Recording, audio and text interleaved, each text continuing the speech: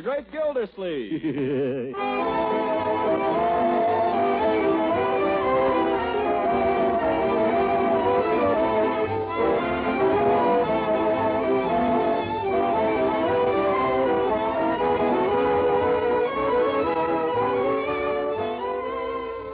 A special rebroadcast for all you soldiers, sailors, and Marines of the United Nations. Listen to another amazing episode in the life of the great Gildersleeve.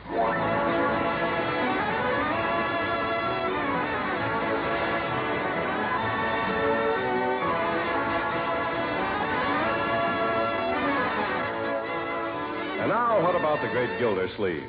Well, just this evening, he received a phone call from his old friend, Judge Hooker. Say, Gildy, I hate to impose on you, but I'm in a spot. I'll be tied up all evening at the courthouse, and I wonder if you could do me a favor. Well, Judge, I'm pretty tired. I had an engagement to take Miss Delray to a nightclub. If I cancel at the last minute, she'll be sore at me. Could you just... Well, Horace, anything to oblige a friend.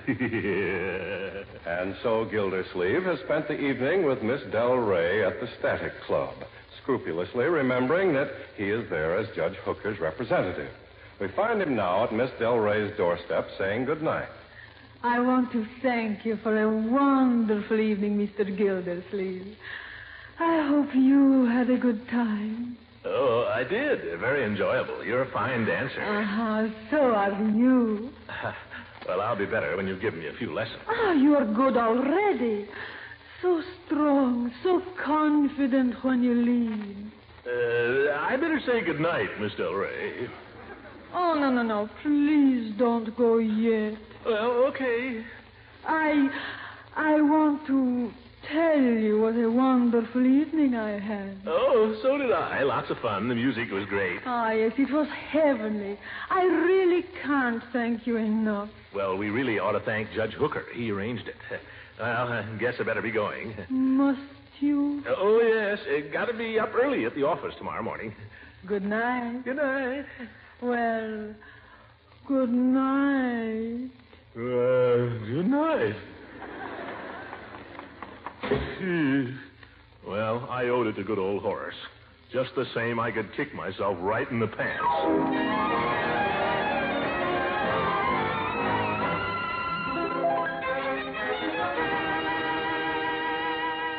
Yes, sir, I could kick myself. Oh, well. What's the matter, Unc? Bad night? Huh? Oh, no, Leroy. As a matter of fact, I had a fine night. Fine night. Go to the movies? No, we went dancing. Dancing? You?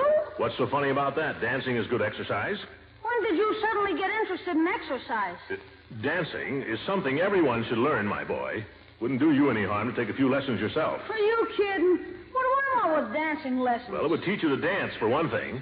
Might also teach you to walk through a room without stumbling over every piece of furniture, including your feet. I get around okay. Yes. There's a limit to everything, and this is it. Huh? Mr. Gildersleeve, I don't like to say nothing, but the time has come. The time has come. What do you mean, Bertie? I got other offers. Judge Hooker told me anytime I want to work for him, anytime at all. Bertie. I can even go to work for a lady in Chicago if I have to. Bertie, you're not leaving us. What's wrong? Well, somebody's been messing around my icebox again. And I ain't mentioning no boys' names, but... Leroy. I never went near the place, Unc. Now, my boy. It's the truth. You can cut my heart out if it isn't. Leroy, there was a chicken leg in that icebox. I remember it just like it was my own. I never took any chicken leg. I hate chicken legs. Bertie. Yes, sir? Come to think of it, Bertie, it's just possible that I ate that chicken leg. Oh, it's possible. Before I went to bed last night, Bertie, afraid I couldn't sleep. I find it helps sometimes if I gnaw a chicken leg. Does it help sometimes if you eat a cupcake? Huh? Oh, yes. I may have nibbled at a cupcake, too. Nibbled? You polished off 3. Is that a fact? Funny, I have no recollection of it. Of course, I was rather sleepy at the time. I thought you said you couldn't sleep. I thought that was why you ate the chicken leg. Well, I got sleepy. Between the chicken leg and the cupcakes? Boy, that chicken leg worked fast. Well, I'm sorry if I upset your plans, Bertie. It won't happen again. Oh, that's all right, Mr. Gildersleeve, long as it was you. Oh, boy, if it had been me to swipe the chicken, I'd ask you, is that justice? Who said anything about justice? We were talking, as I remembered, about dancing school, Leroy. You're really going to make me go to... Here comes Marjorie. I'll bet she'd like to go. Wouldn't you, my dear? To where? To dancing school. Oh, I'd love it. Yeah, you see, Leroy? She would. You really mean it? I can go? Oh, Uncle Mort, I can kiss you. Now. I wanted to take ballet all last winter, remember, and you wouldn't let me. Well, this is different. I can do the spins already. Watch. Careful, Marjorie. Get her. How's that? Very pretty, my dear. Very pretty. Kiss me. I'm a dying swan. Settle down, Leroy, for a minute. You too, Marjorie. What I had in mind was not ballet dancing, my dear, but ballroom dancing. But I just want to take ballet, Uncle Mort. But I think it would be nice if you went to a dancing school that Leroy could go to, don't you? I don't think any dancing school would let him in. Oh, yeah? I can get in, only I don't want to. The trouble with Leroy, he's afraid of girls. I am not. I'm not afraid of you. You want to wrestle? There'll be no wrestling around here.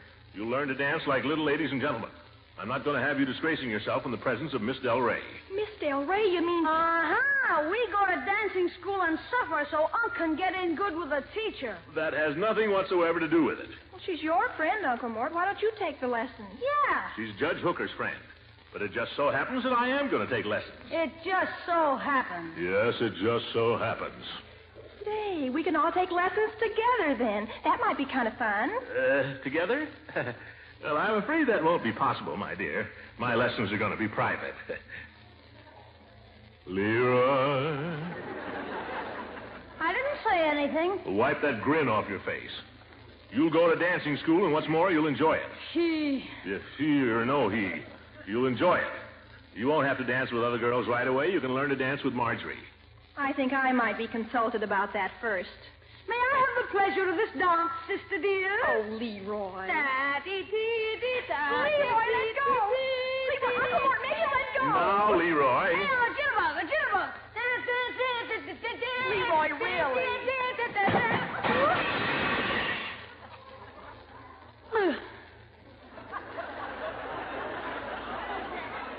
Leroy, pick up the table.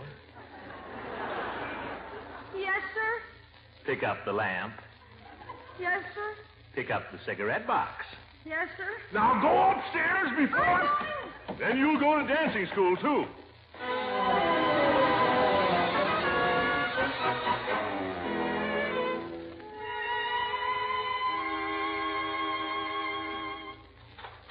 Good morning, Judge. Good morning, Bertie. Mr. Gildersleeve left for work yet? Oh, he ain't only just finished his breakfast, Judge. Come on in. Oh, thank you, Bertie.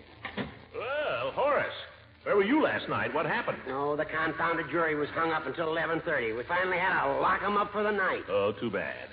I felt terribly about leaving you stuck there. You and Miss Del Rey. You were able to entertain her without me, I trust. We had a very pleasant evening. And Dolores, did she seem downcast over my absence?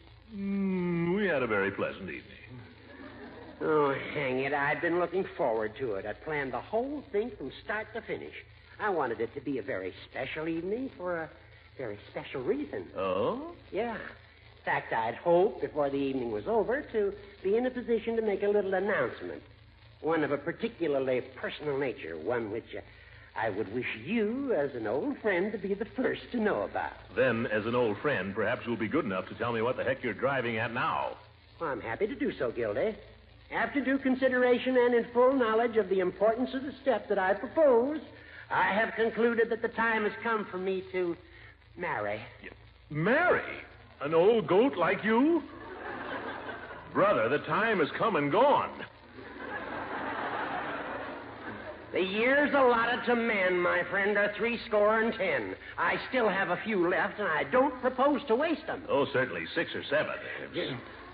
Judge, look, love is one thing. That can happen to anybody. But marriage at your age?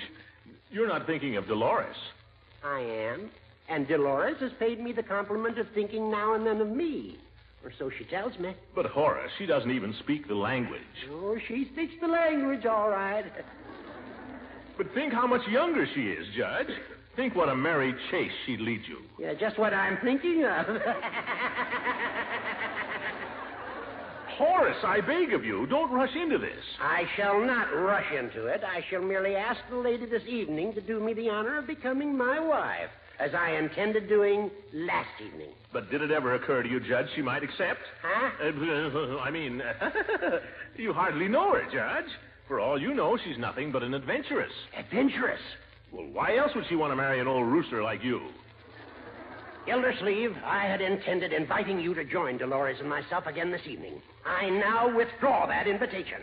Good day. Oh, Judge, don't go off and huff. To think of it, my old friend, the best friend I ever had, trapped by a designing woman. Shame, shame. And that poor little girl, think of her, in the clutches of an elderly goat. Horrible. Something's got to be done. If I'd known all this last night, if I hadn't been so darn honorable, if I'd gone ahead and swept her off her feet and made her forget the judge, if I just grabbed her right where she stood and given her a good big smack, if I'd... Maybe there's still time. Maybe if I work fast. Still, I don't know, 9 o'clock, I ought to be getting down to the waterworks. Oh, hang the waterworks. I owe it to good old Horace.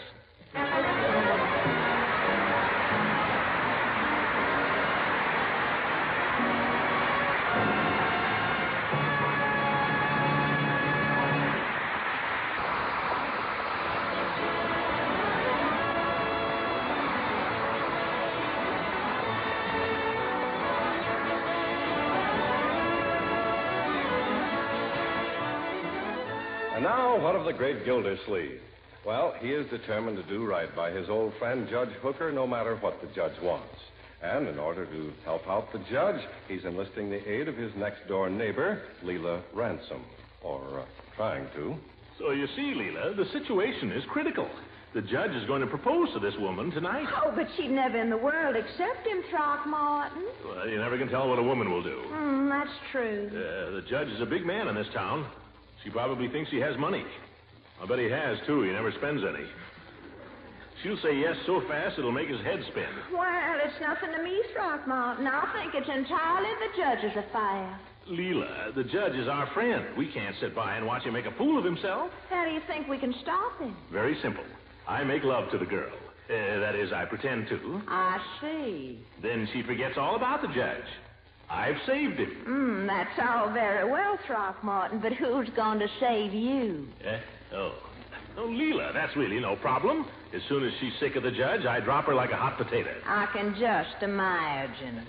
Leela, after all we've been to each other, do you seriously think a little fly-by-night dancing teacher could mean anything to me? Well, when you put it that way, it's nice to think I meant something to you once, Throckmorton.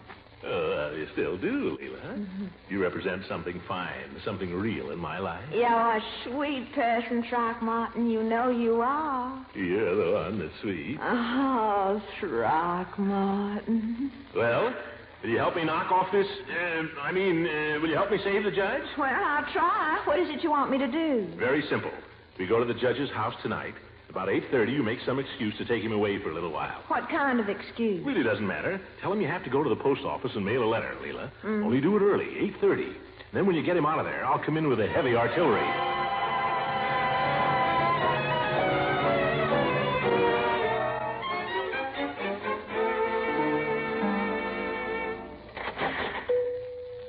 There you are, madam. 65, 10 is 75. Oh, hello, Mr. Gildersleeve. I'll be right with you. Well, no hurry, Peavy. And 25 is $1. I thank you. You'll find the directions on the bottle there. If it doesn't work, bring it back, and I'll be glad to refill it. Thank you. Now, Mr. Gildersleeve, what can I do for you? Wait till she leaves. Good day. Call again. Now, Mr. Gildersleeve. Didn't want to say anything what she could hear, Peavy, but have you got any cigarettes? Mr. Gildersleeve, you must be the 10th person today who's come in here and asked me for cigarettes. Well, have you got any? No, Mr. Gildersleeve, I haven't. Look, I know you have to say that, Peavy, but these cigarettes are not for myself. They're for a lady. Oh, a lady? Yeah, I'd like to make a little impression. Sure, I have influence, you know. Mm-hmm. What kind of cigarettes did this lady smoke, Mr. Gildersleeve? Oh, I don't know. Melacrinos, Fatimas. What kind have you got? I haven't got any. Then why do you ask me what kind she smokes? Oh, a matter of interest, that's all. Peavy, by George, you're the most irritating man I know. Well, no, I wouldn't say that. All right, forget the cigarettes. If there aren't any, there aren't any, that's all. Peavy, let me ask you something. We've been friends for a long time, haven't we? Yes, Mr. Gildersleeve, we have. I've brought you a good deal of business one way and another, haven't I? You have, and I'm very grateful. I pay my bills, and I pay them on time, don't I? Yes, Mr. Gildersleeve, you do. When I grew too many radishes last summer, I sent Leroy over with a basket, didn't I? Yes, and we enjoyed them very much. If you were ever sick or in trouble, you'd know you could count on me for help, wouldn't you? Yes, I believe I could. Then how about some cigarettes? Mr. Gildersleeve, I have no cigarettes. And there's no use looking under the counter. I just thought you might have forgotten. Sure wish I knew where I could get some, though. Yes, sir. If I knew a man who'd sell me a carton of cigarettes, I'd consider him a friend for life, Peavy. I'd do anything for him. Make it worth his while, too. 1 pack, Peavy, just 1 pack. Mr. Gildersleeve, perhaps you haven't heard. There's a shortage. No cigarettes. None whatever. None in the basement, none in the attic, none under the counter, none buried in the backyard. None. All right, Peavy, I'll take your word for it. No harm in asking. Better be going, I guess. Wait. Yes? What's that bulge in your pocket? Box of cough drops. Care for one? Oh, nuts. Goodbye, Peavy. Goodbye, Mr. Gildersleeve.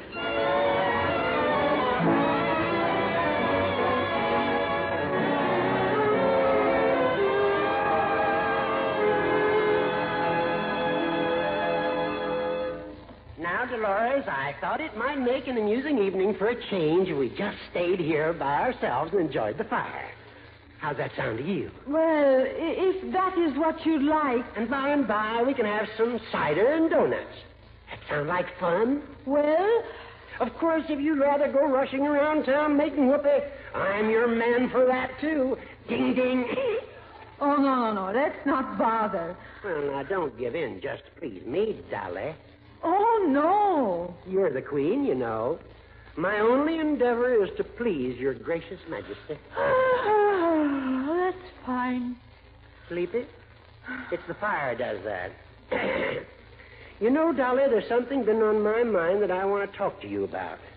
Something quite serious. Oh, no, Horace. Nothing serious, please. Let's just be comfortable, eh? I know, but this is something quite important, Dolly. It might well prove to be a turning point to a, that is... Oh, the doorbell. Who the dickens can that be? Oh, go and find out, silly. I guess I'll have to. Could always be a telegram or something. Good evening, Judge. Surprise. What in the... Yeah, surprise, Judge. This is a surprise indeed. Hey, come on in quickly. Let's shut the door. It's cold. Doggone you, Gildersleeve. If you didn't have Leela with you, I wouldn't let you in. Yeah. Where shall we put our coats, Horace? Well, Miss Del Rey, I didn't know you were going to be here. Good evening, Mr. Gildersleeve. We have visitors, it seems, Dolores. Miss Del Rey, may I present Mrs. Ransom? I am very happy to meet you. Well, I'm surely pleased to meet you, Miss Del Rey. Honestly, it will be such a relief to have another girl around here. You just can't imagine how tired I am of these two boys fighting over me. Yes, I can remember when the judge was runner-up in the Leela Ransom sweepstakes. Now, you see here, Gildersleeve. Only kidding, Horace. Well, a nice, cozy fire. Sit down, Leela. Sit down, Dolores. Yes.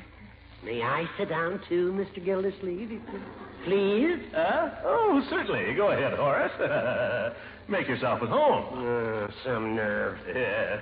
Well, folks, what'll we do for a little excitement? How about a game of spin the platter? Or post office. We could all play that. Oh, now, Throckmorton, I doubt if Miss Del Rey knows that game. I bet I could teach her the main idea in a hurry. It is a kissing game, no? That's right, Dolores. It's a child's game here in America. My, these American children. Oh, well, I don't think we ought to play games anyway, Throckmorton. After all, we're all grown up. How about a nice game of charades? That'd be fun. Yeah, let's play charades. Here's one. Who am I? Oh, that's easy. George Washington crossing the Delaware. Yeah, that's right. I supply my own sound effects, too.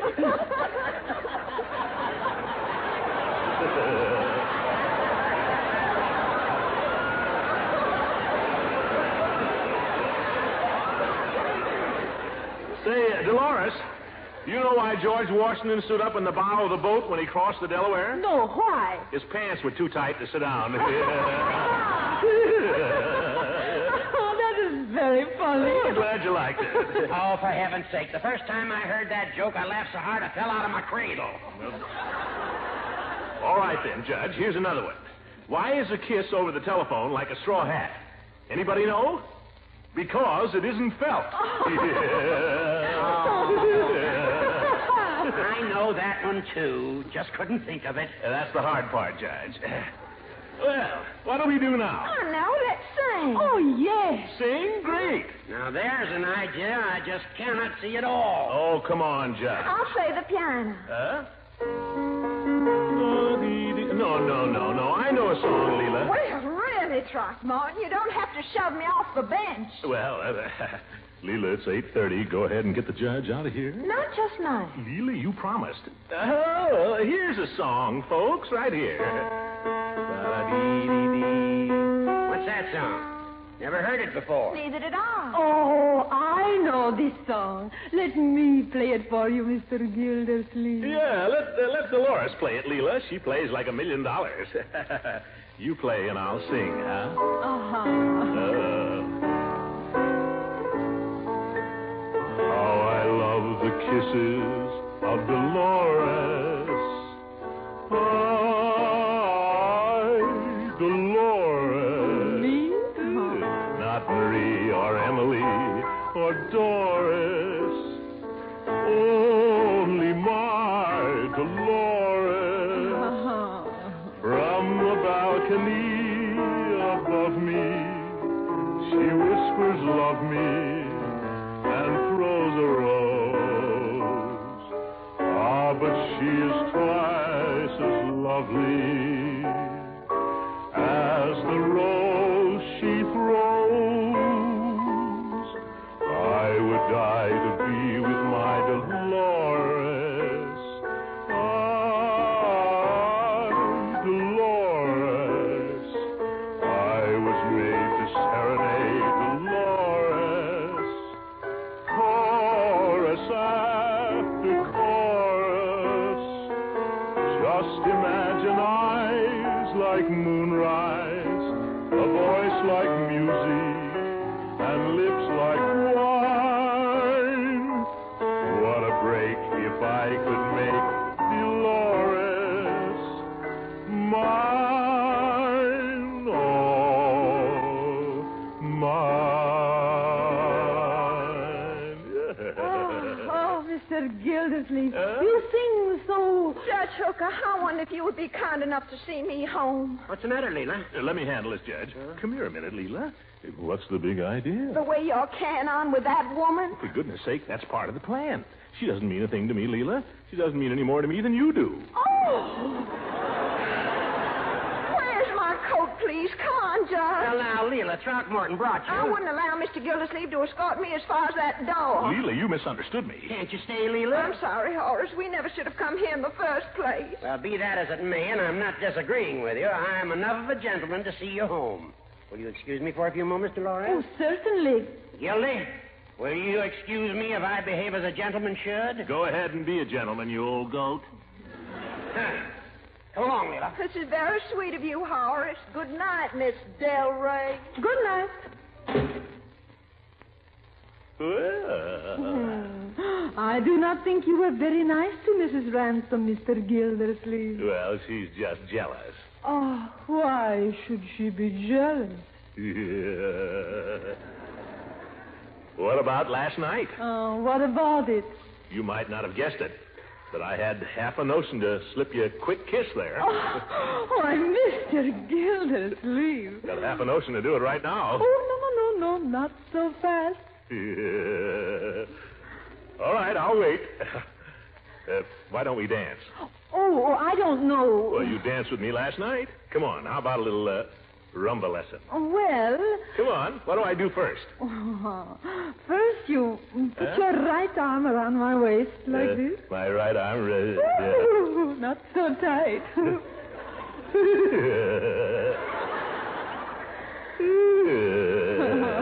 How's that? Oh, that's wonderful. Bill, what's going on here? Oh, hello, Judge. Say, you certainly got back fast. Yeah, faster than you anticipated, evidently. Oh, I was giving him a rumba lesson, Horacito. Oh? How did you get back so soon? I put the lady in a taxicab. I was wondering if you'd push her in front of a truck. Huh. Well, I'm sorry to interrupt your rumba lesson, Gildy, but it happens that I've paid for a course of lessons with Miss Del Rey, and I believe that I shall start now. Well, you take it easy, Judge. I bought the course, too. Well, I insist on going first. I have already started. I'm going first. I'm going first. Boys, don't fight. You can both have a lesson. Yeah, but I want mine first. I want mine first. No. There is nothing to fight about. Look, now I play the music. Now, Mr. Gildersleeve, put your right arm around the judge's waist. I put my... And, Judge, you take hold of his left hand. Now, 1, 2, 3, 4. 2, 3, 4. On top of everything else, Hooker, you're a lousy dancer. Get off of my feet.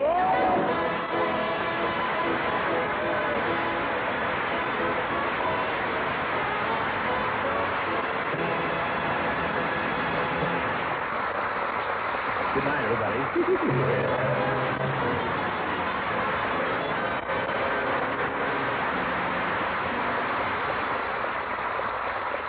This is the Armed Forces Radio Service.